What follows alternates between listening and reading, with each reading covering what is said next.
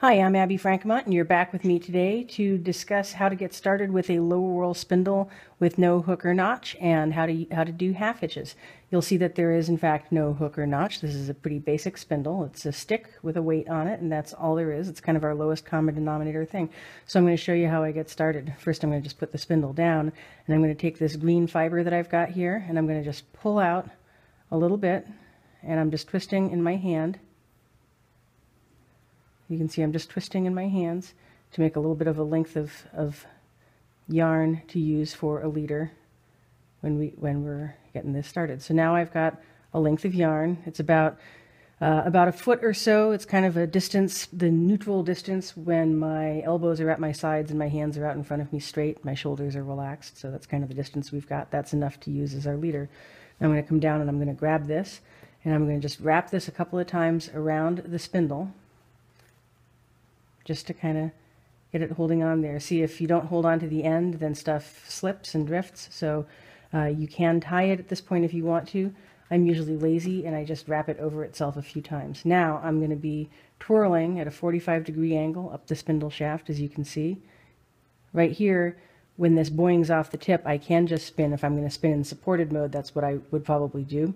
But if I want to spin suspended, aka a drop spindle, then I want to have this secured so that I can drop it, because if I drop it right now, everything will just come off.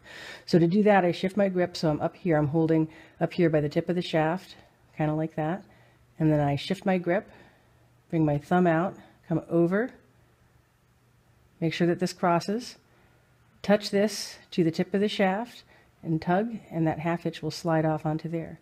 I like to do this twice. So that we've got something that's going to hold real well.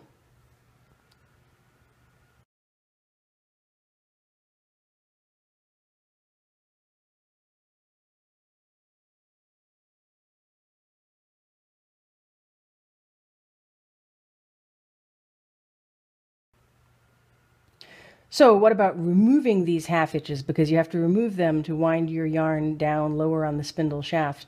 The easiest way to do it is to just come in with your fiber holding hand and grab where your half hitches are, and then twist the spindle shaft so that then those 45-degree spirals come loose and you get the slack, and then that just pulls right off.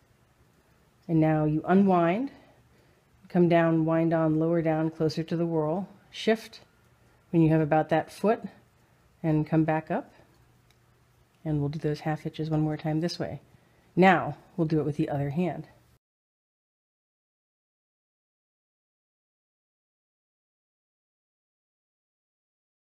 Now with the other hand, we're going to spiral up the spindle shaft until we feel this yarn come in contact with our fingers up at the tip. Shift our grip the same way. Bring our thumb from above, flip over. So we see that we've got this cross right there. Place the thumb on the tip of the shaft and let our half hitch slide off. And this can be very fast, as you can see.